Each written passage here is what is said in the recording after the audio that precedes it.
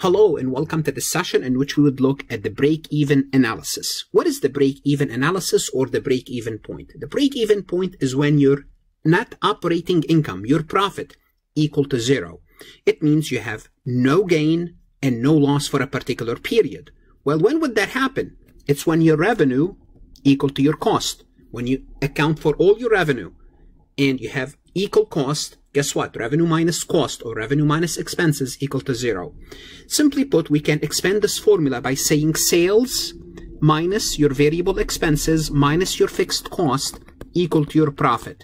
Your profit equal to zero. So simply put, sales is revenue or sales revenue, and this is your cost. When those two equal to each other, you have a profit of zero. Now we can express this by saying sales minus variable expenses. Remember, sales minus your variable expenses equal to your contribution margin.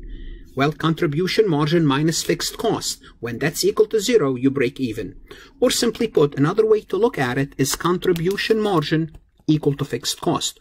Whatever sales minus variable expense, if this is equal to 100 and your fixed cost is 100, that's equal to zero. Simply put, your contribution margin equal to your fixed cost, you break even. So there's many ways to look at this, but the most important formula that we're going to be deriving some formulas from is this one here, which is the contribution margin income statement. Now, why is break-even analysis important? Because for a company, they want to know when do they break even? Because after you break even, for every additional unit you sell, you start to make a profit. Let's take a look at an example to illustrate the concept. Again, we're working with Adam Electronics. Adam is selling tablets. Each tablet Adam's selling is for $500. The variable cost per tablet is $300. 500 minus 300 equal to 200 contribution margin per unit. If we take 200 divided by $500 will give us the contribution margin percentage. And in this income statement, contribution margin format income statement, we assume if we sell 400 units, well, we have sales of 200,000, $300 per variable cost per unit times 400 is 120, 200 minus 120 equal to 80,000, 80,000 of contribution margin minus 80,000 of fixed cost equal to zero. So this is easy basically because all the numbers are given to us. Now, how do we find out what is the break even using a formula? Basically, this information is given to us here. Can we derive some formulas or some shortcuts from this contribution margin income statement? Let's assume we want to know how many units do we need to sell to break even. How many units do we need to sell? Well, how many units do we need to sell?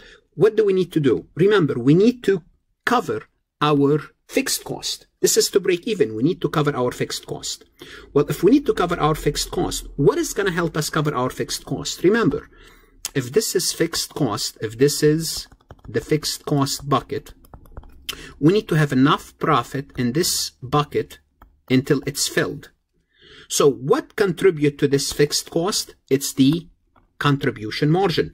So each one of those units is $200. So every time we sell a unit, we contribute $200. Simply put, how many $200 do we need to fill this bucket? Well, that's easy. If I take my 80,000 divided by 200, it looks like I need 400 units. Well, I need to sell 400 units. So to find the break-even point in terms of quantity unit, I need to cover my fixed cost. So if I take my fixed cost, divided my fixed cost by the unit contribution margin, simply put, I'm dividing by the unit contribution margin per unit, which is $200, I will find my break even per unit. Unit is quantity. So if I want to find out how many tablets I need to sell, well, I need to cover my fixed cost. How many tablets do I need to sell? Well, think about it. To sell enough tablets, I need to cover 80,000. Each tablet is giving me $200 in contribution margin. How many $200 I need? I need 400. And if you want to prove it, you could always complete your contribution margin income statement. So that's one way to find the break even in terms of unit, which is quantity. Also, sometimes you want to find your break even point in terms of sales. What is the sales needed? Now, obviously, once you find the unit, it's easy to find the sales. If you find the unit, you multiply this by 500, it will give you 200,000. But let's assume you don't have the unit, the quantity, but you want to find the sales. How do you find the sales? Well, let's think about it. you need enough sales. Okay, we don't know what sales is. We're going to say sales X. We know for every dollar in sales, you make 40%. So sales times 0.4, okay, sales times 0.4 should equal to 80,000. Why 80,000? 80,000 is the fixed cost. You need to cover your fixed cost. We know the fixed cost. Well, let's solve this formula. If sales, which is we don't know, but sales, from sales we can keep 40% profit, well, we can say X equal to 80,000 divided by 0.4. All what I did is I divide both sides by 0.4. Simply put, X equal to 200,000. Simply put, the formula is you take your fixed cost divided by the contribution margin percentage. And I just showed you why we use the contribution margin percentage. Basically, for every sales, I make a certain profit. From that profit, I need enough to cover 80,000. Simply put, solve for sales, X equal to fixed cost divided by the contribution margin percentage. Remember, the contribution margin percentage, when you use the percentage in the denominator, you are finding the dollar amount. So when you use the dollar amount, which is the contribution margin per unit, you're finding the quantity. When in the denominator, you are using the contribution margin percentage, you are finding the dollar. Notice the numerator is the same, which is $80,000. So this is the formula on how to compute the break-even analysis. Now, the best way is to see this formula in a form of an example to see if you can apply it. But before we look at an example, I would like to remind you, whether you are a student or a CPA candidate, and most likely that's who you are, that's why you are watching, please take a look at my website, farhatlectures.com. I can help you with your accounting courses. I can help you with your CPA review courses. I don't replace your CPA review courses. What I do is I provide you additional resources, lectures, multiple choice, true, false, exercises that's going to help you do better. If you have not connected with me on social media, please do so. LinkedIn, connect with me on YouTube, like this recording, share it with other, Instagram, Facebook, Twitter, Reddit, and my CPA exam support group on GroupMe. Let's take a look at this example to illustrate the concept. Calculate the break-even point in unit sales. So here we are asked to compute the unit sales for a company that has below contribution margin format income statement. The below contribution margin right here, sales, $50,000 in sales, variable expenses, contribution margin, fixed expenses, and net operating income. So here we want to know, what do we need to do? Simply put, how many units do we need to sell to make this number go down to 0? Now we know it's going to be less than 1,000, right? So, but all these are less than 1,000. So how do we solve this problem? Well, there's more than one way to do it. Remember, we can use the contribution margin per unit. So we need to cover our fixed expenses. So our fixed expenses are 14,000.